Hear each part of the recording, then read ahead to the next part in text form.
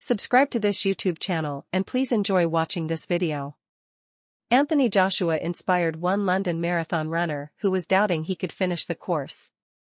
Joshua attended the 2024 London Marathon, where he was pictured handing out drinks to runners, while shouting encouragement from the sidelines. In one particular interaction with a tired competitor, Joshua provided some positive energy, giving a motivating speech after the runner claimed he was mentally struggling to complete the race.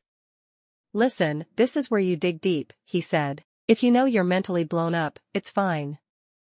It's all in the mind, right? If you feel like you're blown up, rebuild now.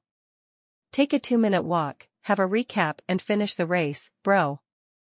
Control your thoughts, control your mind, let's go." The runner was clearly delighted with Joshua's words of wisdom, shaking hands with him before continuing on his journey. AJ has had to work through his own adversity in the boxing ring, so is perfectly positioned as a former 2-time world champion to advise fellow athletes. He was famously knocked down twice by Vladimir Klitschko before rallying to stop the legend in their April 2017 clash, while he also immediately avenged a defeat to Andy Ruiz Jr. when the pair met in a rematch in 2019.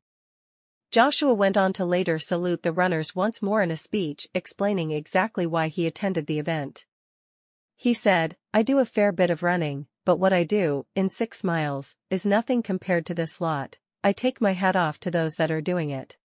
He said, "I do a fair bit of running, but what I do, in 6 miles, is nothing compared to this lot. I take my hat off to those that are doing it." I think, what makes it different as well, is that you've got all these amazing people coming out to cheer them on and bringing the energy, family and friends, and people from the local community, so it also takes your mind away from the pressure of running 26 miles. So, before you know it, 5 miles have gone, another 5 miles have gone, you see your family and it's amazing. The support here just spurs everyone on. Joshua has continued his own training in recent weeks, but has yet to pencil in a confirmed date for his next fight.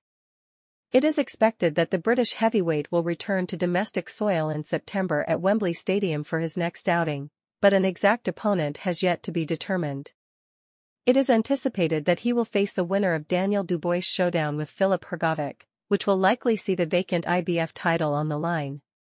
Saudi boxing chief Turki Al-Sheikh has hinted that Joshua could even face the winner of Tyson Fury's May 18 clash with Alexander Usyk, despite the pair being set to meet in an immediate rematch.